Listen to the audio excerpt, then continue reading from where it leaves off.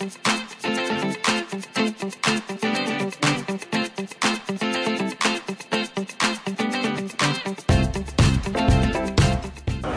uses a custom-built engine for the Switch.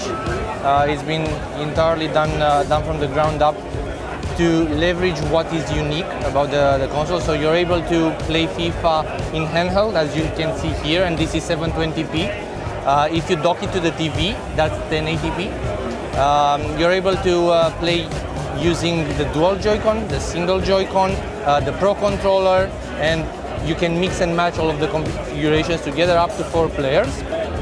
Visually, we're using a technology called player-based, physically based rendering that allows us to actually model the characters' faces in such a way that they are as authentic as you can see. What about the modes of this game? Because I think Journey is not going to be... Yeah, so Journey is powered by Frostbite, and it lives with Frostbite. They are not two separate things. So because this is custom built for Switch, Journey is not here. Right? You have career mode, you can play as a manager, you can play as a player, you have ultimate team, you have kickoff, you have tournament. You also have a unique mode to the platform which is called local seasons.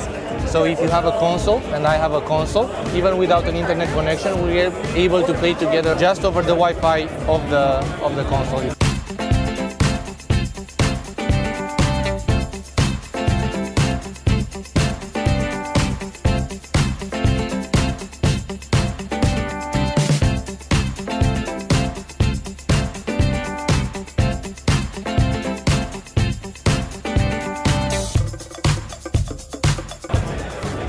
You split the Joy-Con and you get 2.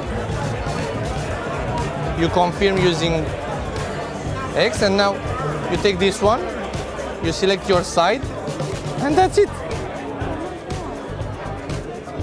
We're able to play together. Do you think players are going to get used to play with this little Depends on which players. If you think about kids, which has the fingers much smaller than ours, they will definitely enjoy the mode.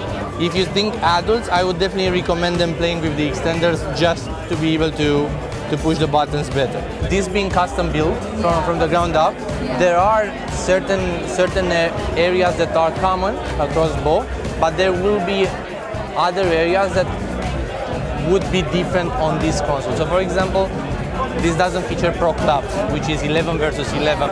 Career mode again is feature packed in the game here. There are some differences when you compare it to the version we have on Xbox One or PlayStation 4, but I look at this as being a foundation that gave us the best portable FIFA that we ever did, but a foundation that we can actually build upon.